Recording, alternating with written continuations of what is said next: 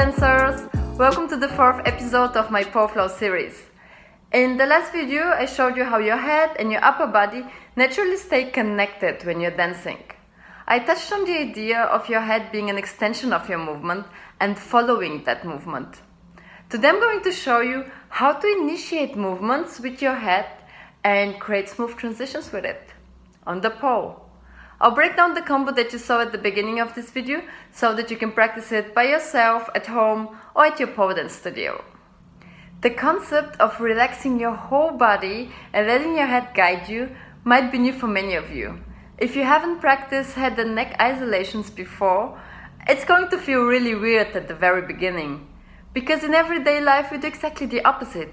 We're unconsciously using our head to balance all movements created by the rest of the body. I'm going to guide you through an imagery exercise that will give you the sensation of what it's supposed to feel like. It's going to sound and feel funny. Actually, I'm quite excited when it's gonna help you the way it helped me. I've never taught this before, but give it a try. The more you focus on visualizing the sensation, the faster you're gonna get it. Because the head is quite heavy, up to 5 kilograms, and because of its high center of gravity related to the rest of the body, even the slightest shift from neutral position has a great impact on the entire body, on your balance and your movement control. Instead of thinking of your head as a static object perched on the top of your body, think of it as a guiding instrument.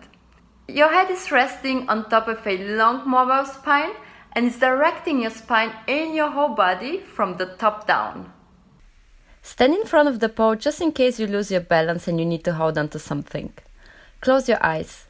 Inhale deeply and on exhale visualize all the muscles of your shoulder melting down like butter or an ice cream. Then imagine the topmost vertebra of your neck to be a circular swimming ring that keeps your head floating easily on the top. As the water level rises, the ring floats upward, carrying your head up and lengthening your neck and your spine. Now let the ring float in different directions and allow your completely relaxed body to follow without any voluntary effort. Feel how flexible your spine becomes and how it effortlessly reacts to the movement.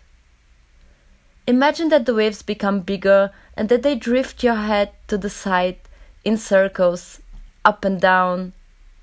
Create body waves without moving your body intentionally. Play with the sensation. Now you don't necessarily need to imagine the swimming rink when you're dancing, but this exercise will help you dance with your entire body and create transitions on the pole, which I'll show you in a second. But before you move to the pole, feel free to use my 15 minutes long warm-up routine. It's not a regular fitness warm-up. It contains dynamic flows that will help you soften your body and get confident in dancing. You can get it on thepoledancer.com/Flow Warmup.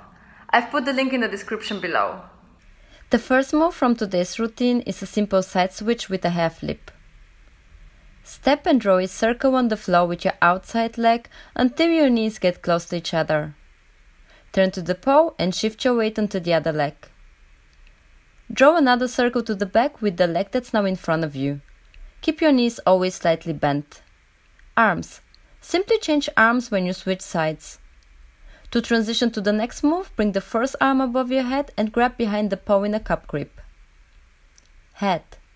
Lean away from the pole and tilt your head to the side. Make a complete circle with your head during the turn. You should end tilted towards the pole.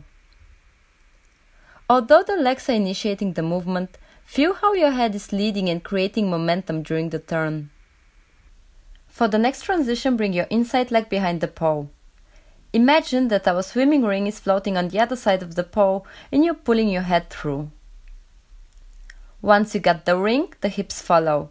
The bottom hand switches on top and you're holding the pole in a strong hold grip.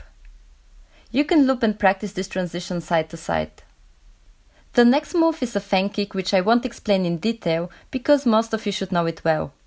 You can make it smoother by keeping the upper body slightly to the back and using the momentum of the sliding leg to kick. The next move is called reaching behind the back transition.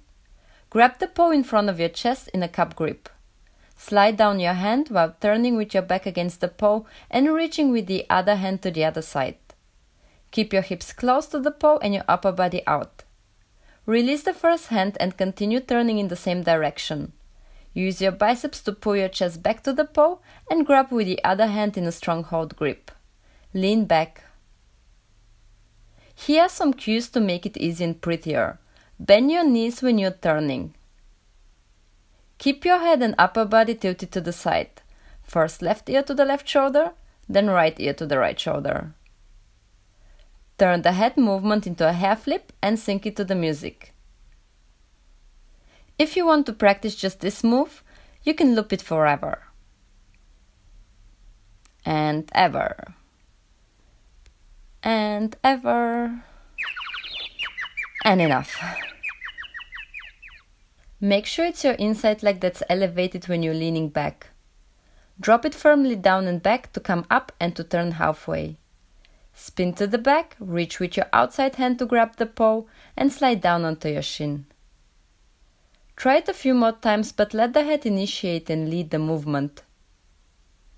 When you land on the floor, bring the back leg forward into a lunge position and release your arms. To stand up, push your hips forward and shift your weight entirely onto the front leg. Change arms and bring both legs together. Keep your head down when you straighten the legs and then bring your upper body up. Feel free to continue freestyling and exploring head movements further, or your own movement. As you practice the whole routine, once you know the moves, forget about the mirror. It will only interrupt your natural lines. Instead, focus on the sensation.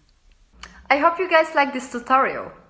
Again, you can find my Flow Warmup routine on thepole-dance.com/Flow Warmup. The link is in the description below this video. Now I'm really curious to hear from you. How did that feel? Did the visualization exercise help you understand and feel the movement better? Could you keep that feeling on the pole as well? Let me know in the comments. In the next video, we are going to focus on my favorite body part, the chest. I'll show you isolation exercises and we'll put some cool moves together into a routine.